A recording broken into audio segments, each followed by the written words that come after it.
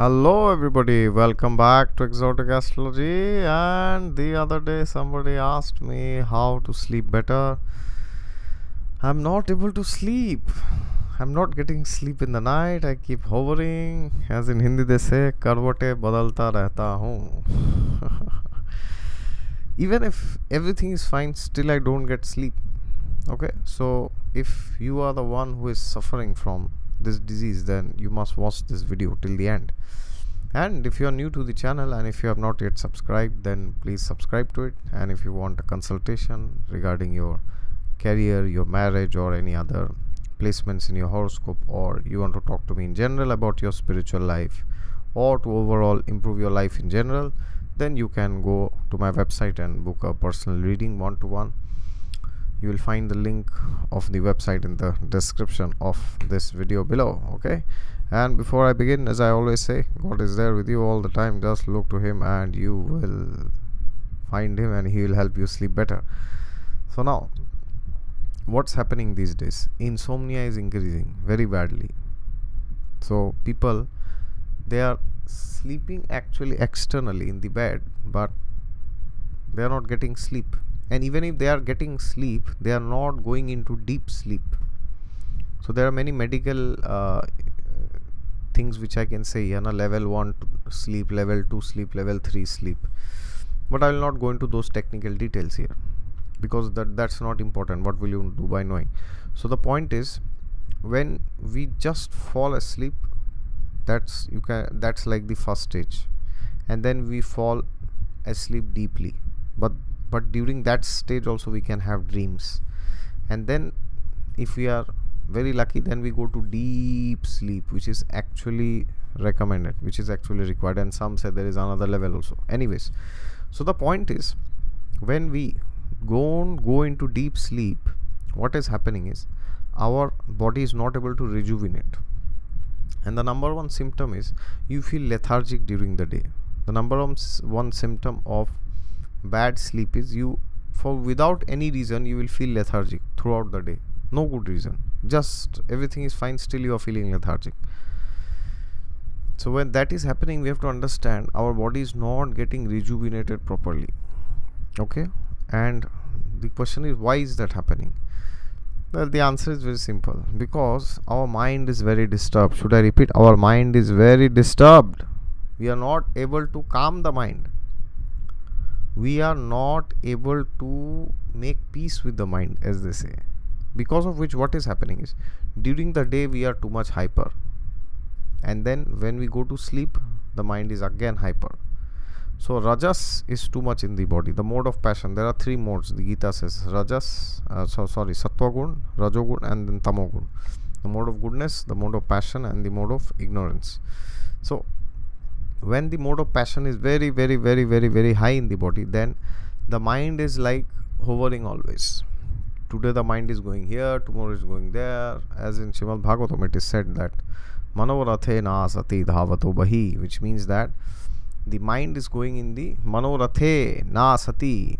It is like a manoratha, the chariot of the mind. The mind is going here, today to this girl, tomorrow to that girl, today to this boyfriend, tomorrow to my ex-boyfriend. Yes. So when that is happening is, or we are going from one job to the other. We want to go to US to work, then to Canada, then to Germany. Yes, these places. We think that when we keep hovering from one place to the other and keep going to new places, we'll find happiness. So then what happens is, our life becomes like an endless quest for pleasure. It's like a never-ending quest. You will never find that a person who is in rajas, he is very happy. You will never find it, because the moment he obtains something, he thinks that now I have to obtain something else. So that means he has still not obtained anything, you see. Because if you get disturbed when you don't have something, even when you have some other things, then you will always have the craving. And Bhagavad Gita says this, that Brahma bhuta prasannatma nasochati nakangshati sama sarveshu bhuteshu madbhaktim labhate param. Gita says that Brahma bhuta prasannatma, one who is situated in transcendence, na sochati na kangshati, he does not do two things. Sochati kankshati. Sochati means to hanker. Yes, sochati kankshati. It's hankering and lamentation basically. Lamenting means to keep crying for the things that we lost.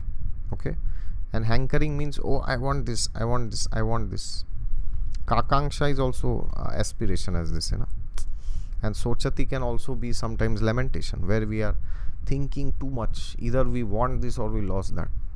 So when there is hankering and lamentation, the mind is not peaceful. Hankering is from the mode of rajas, the mode of passion, and lamentation is in the mode of tamas, ignorance. So a man who is filled with hankering and lamentation cannot sleep, because the body is not at rest, and when you are not at rest, you cannot get rest actually. It's like, suppose a car is already running, so suddenly if you press the brakes, what happens? The system gets corrupted, right? It may not happen with big cars, but generally the system will be very badly affected if the car is running at 100 and suddenly you press the brakes. Yes, it's very bad for the car. That is why anybody who is a good driver, they will know that once we see that there is an obstruction ahead, we have to slow down, and then gradually as we reach near, we press the brakes. But it doesn't happen these days. Why it is not happening? Because we are not letting the mind become peaceful, because our activities in life are filled with rajas and tamas. For example, when you are going to the company, if you are discussing about who is having an affair with whom, so then what you are doing is you are fueling the rajas inside. Okay, she's having an affair. Okay, with whom? Oh, with this man. So then you see, if you are single, then you will also get desire. Oh, he's having this girlfriend, I should also have. Wow, she has a very nice boyfriend. What about me? Yes. Then you will see that people are going on drinking wine, eating meat, going to the disco, clubbing, pubs in the night. Such a waste of time, you see. And then they are hyperactivating their mind. And when you are doing all these things, then what happens? Your mind cannot calm down in the night. Your mind is so disturbed all the time that it always feels that it needs to keep doing something. But when you sleep, you are not supposed to do anything. You are just simply supposed to sleep. But when your mind is so disturbed, it thinks that no, there is no need to sleep. I need to achieve. I need this. I need that. I need that. That is why many people tell that although they are sleeping, but something is going on inside. They can't sleep properly. Now you may take different medicines, you may do this, you may do that. That can cure the problem physically to some extent. But if internally your mind is not calm, none of the medicines, none of the pills will work. They will only do more harm. Sleeping pills, okay? So taking sleeping pills is not an option. Of course, we can take certain foods which are rich in potassium. That helps us, our body, to calm down more. Like avocado is one food we can take.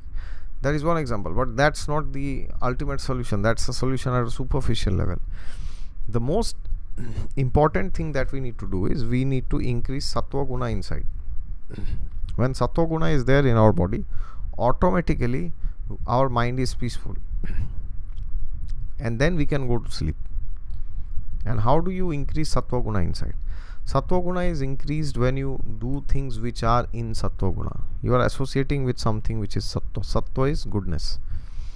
So one of the primary things is having a vegetarian diet, preferably even without onion and garlic. If you cannot have, then it's okay, but at least avoid meat. And if you are eating meat, then try to reduce it and eventually give it up.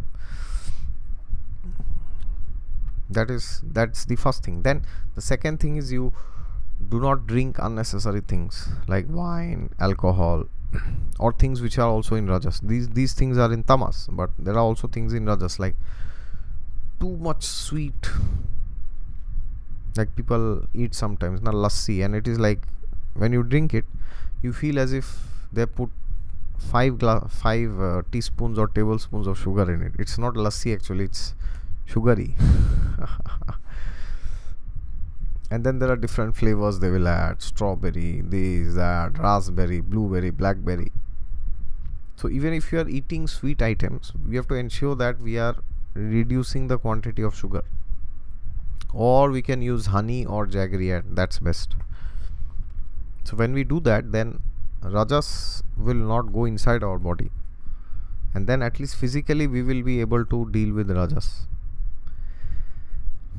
So that is very important. And then drinking milk is also a very good option, because milk is in the mode of goodness, it is in sattva guna, cow's milk, that's very important. If you can't do, or you have lactose intolerance, that's fine, there's no problem with that. And then if you also get up early in the morning and you take a bath, preferably in cold water, unless you have some medical reasons, that will also help to increase the sattva guna inside your body. Okay, so when you are doing that, then you will naturally see your life is becoming more structured, more stabilized. And then you should also wear fresh clothes always. Fresh clothes means any clothes which you were wearing before, that should be washed, and only then you should wear it. You should not wear clothes which you had used earlier but you didn't wash, because those clothes are in the mode of tamoguna. Okay, so when we are wearing those clothes, the tamoguna is reinstantiated in our body. And apart from that, if we are eating, then the food should be freshly cooked. We should not eat junk food. Even if you are a vegetarian, some people think that, oh, vegetarian people, they are always eating nice foods because they don't eat meat. No, that's not correct. And eating foods which are having too much spice in it, some spice can be there, but there should it should not become that you are adding 20 chilies. There are some people who do like that. You can add chilies, there is no problem, but because they will increase the rajas inside your body, and then you will have these problems. Now, oh, I am having problem in the morning, I am having piles, this happens, that happens. Once in a blue moon you took some, that's fine, I am not saying all that, but generally that should not be the tendency. And then taking too many very very rich foods like in restaurants, best is to avoid restaurants. Cook freshly cooked food in your home, that's best. Eat that. That is in the mode of sattva. And the best is if we can bring something that day and only cook it that day. That is like very high level, because in cities that's not possible these days, that somebody comes and gives you things in the morning and you cook it. That is not possible, but at least you can keep in fridge and you can eat and cook and eat it that day itself. Don't eat things which are made the day previous. Worst case it's okay, but generally we should not eat. Everything should be freshly cooked, and then only we should eat. And then of course, if you are going on drinking or smoking or alcohol or all those things, then our mind will be very disturbed. We will feel low all the time. So then also it will create disturbance in sleep. And apart from that, we should avoid people who are giving us stress. Should I repeat? The biggest factor in stress is people. Suppose you got a job and then somebody calls you and says, oh, I heard you got a job, but I think the package is not very good. Now why are you joining that job? You got a stress, my god. You are happily sitting, you are happy with the package, but then somebody calls and says, hey, what's the problem, man? Why are they offering you this much? Basically, sometimes what people do, they spread their own unhappiness which is inside to others, and they like doing it. There are many people like this, so we need to maintain distance from those people.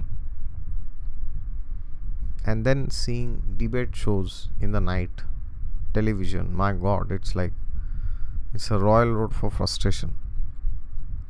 Or watching different serials, watching pornography, and Game of Thrones, the Big Boss, then reading sensual books, yes, 50 Shades of Grey, or reading books like fantasy, La La Land, Harry Potter. These things put you in imagination. They take you away from the real source, which is God. So a person who is always in fantasy is always frustrated, because his expectations are never met in reality. Now we might have done all those things, that's okay, but we should not do it now. Now we should become mature. Now we should not waste this human life. And ultimately we should do spiritual practices by which our mind gets calm. Chanting mantras in the morning, then reading scriptures like the Gita, fantastic it is. And then in the weekend we can visit a spiritual center which is nearby, and we can go and associate with the people there. People means not any people, the people who are having spiritual wisdom. We should go to them, we should inquire from them, and we should take knowledge from them. Because even if you go to the temple, you will find many people who are discussing about cricket, who got a job, who is having an affair. You will find this, especially at least I find means I hear. So just by going to the temple, you don't get purified. You only get purified when you take darshan of God, when you see the archa vigraha, the form of God, and then when you read the scriptures, when you hear from enlightened souls, only then purification happens. Okay. And then you can also take prasad when you go to the temple, which is food which is offered to God, and read the scriptures like the Bhagavad Gita. That will help you calm down your mind, because that will give you a clear vision what life is. If you don't have a vision about life, then you will always be hovering.